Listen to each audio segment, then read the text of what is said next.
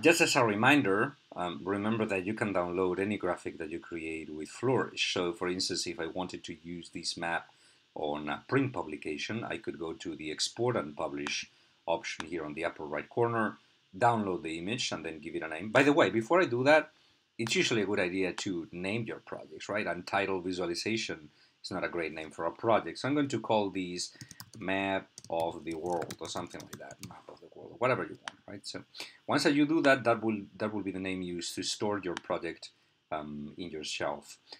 So now I have the name. I go to export and publish. I click on download image. I want to download the image. I can give it a size.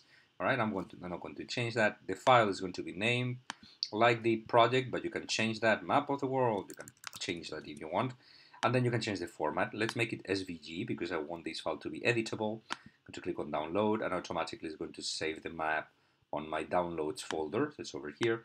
I can drag it and drop it as I did before onto Adobe Illustrator, and there you go. We have our map, right? So I can erase, for instance, the background color or make the background color lighter so you can see what's going on. Right? If I click on Command Y, you will be able to see all the boundaries of all countries. Right? So I could use these on my own compositions. I could label it and whatever, right? As you can see, by the way, they're missing data points, right? So the missing data points will be shown like these, with this kind of a diagonal line pattern, right? So these are missing data points on the data set. Unfortunately, there's little that we can do about these other than going back to the data source and see if we can find data for these countries for this particular year. Anyway, let's go back to the to the Flourish project, and let's do something more interesting. Right now we are just visualizing children per woman, but remember that we wanted to visualize children per woman, life expectancy, and perhaps other variables. First of all, before we do that, by the way, let me change the color palette because I believe that orange is a little bit too aggressive a color palette, right, for these kinds of topics. And I would never use red, for example. That's way too aggressive. Unless I'm doing a map about concentration of vampires all over the world, I would discourage using reds in a map like this. So let's use a more neutral color, soothing color, such as blues, blue, for example, or perhaps greens, right? So let's try to find something that's a little bit more neutral, right?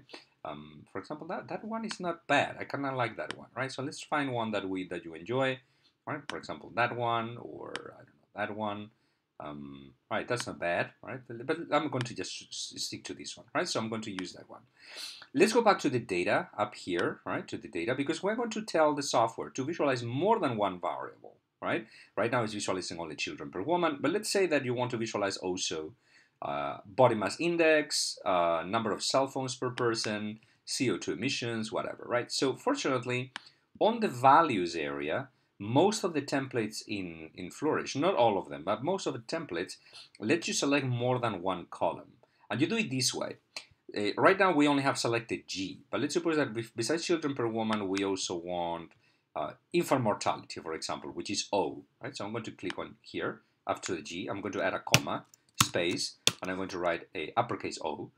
The next one that I'm going to visualize is, let's say, life expectancy, which is column R. So I'm going to click on here, comma, space, R. Then I want to show population density. Let's say the population density is U, right? So that I'm going to put here U. All right, so you can add as many colors as you want.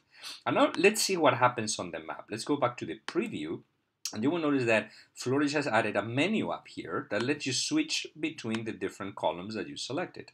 So right now you're seeing infant mortality, and then you're seeing life expectancy. Right? As you can see that Flourish makes a very nice animated transitions between the maps that we have created. Again, we could change these to beans, whatever, instead of a continuous scheme, right? We could, oh, by the way, I forgot to add my last column over here. So it's O, R, and then I'm going to add, for example, population growth. Okay, so T, right? And then I'm going to go back to preview. And now we have many options over here, population growth, etc. Now this menu that you have over here, so you can see immediately which countries are growing and which countries are reducing their population. Not many of them are growing very rapidly. As far as I can see, this is 3. Right? We could use a completely different color scheme here to see the data a little bit better. Anyway, so you can change this controller. Okay? This menu item over here right now is a drop-down menu, but you can change that. So if you go to controls here on the right, by default, it's going to use a auto will automatically create a drop-down menu, but you can use a slider or you can use a button group. Okay, so if I click on button group, it will create buttons. Okay, and actually this is the option that I selected for here. Okay, I use a couple of buttons that people can navigate with, but it could be a drop-down menu, obviously. Okay, that's completely your choice. Or you can use a slider. Okay, this is not very appropriate for this particular case, but for example, if we had created maps year by year, right? Then this could be a good way. Actually, our next little exercise is going to use a slider like this to show data year by year. In this case, I think that either the drop-down menu or the buttons are a little bit more appropriate. Okay, so the map is ready to go. Okay, I could add some legend. Okay? I could customize that a little bit more if I wanted to. You can change, by the way, I forgot to mention that, but you can change the projection. You have several projections here that you can play with. All right, that's a little bit weird, right? But there are several ones that are available over here, and the Flourish team probably are going to add more later on, because the tool is being updated constantly, right? So now that you are ready to publish your project, you can just change these to, for example, hobo tire, for example. Let's do something crazy like that, right? So once you're ready to publish your project, if you want to publish it online, remember that if you're using the free version, you can either download the image and use it on your print project. But if you want to make it interactive and on your website, you can publish it.